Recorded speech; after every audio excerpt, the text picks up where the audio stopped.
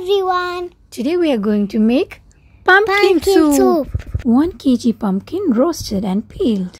In a pan add olive oil. First goes chopped onions. Then goes crushed ginger garlic. Salt to taste.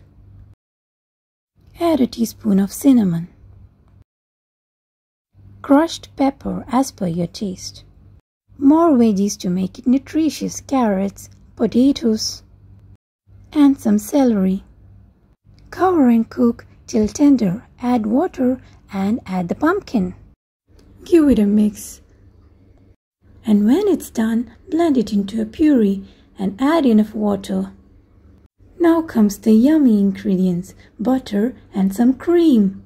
Voila, easy peasy pumpkin soup.